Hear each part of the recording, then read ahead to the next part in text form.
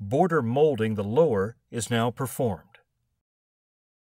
First, have the patient place the tip of the tongue straight out and forward, then side to side, and then back as if touching the roof of the mouth.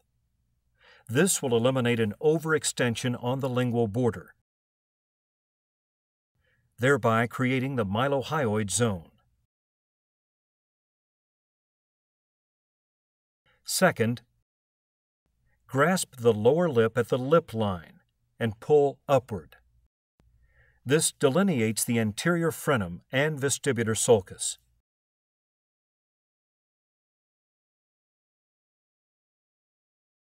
Third, secure 2 fingers on the tray finger supports and the thumb on the patient's chin to stabilize the impression in the mouth.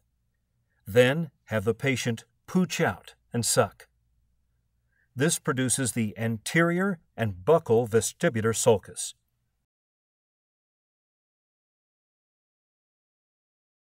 Fourth, take the forefinger and thumb and secure the corners of the mouth, pulling upward and forward.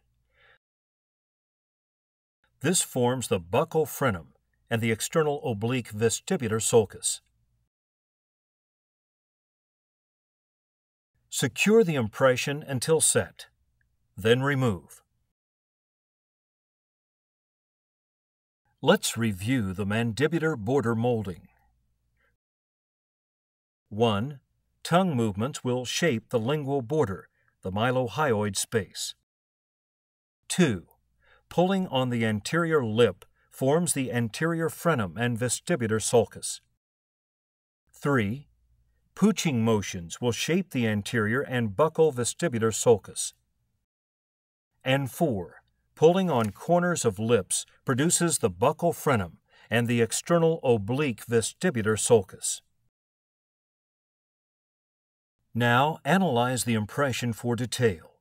If the tray rubs through the impression material along the peripheral borders, adjust by reducing the tray border approximately 1 to 2 millimeters before the final wash impression is made. Note the detail of the adjusted borders on the impression.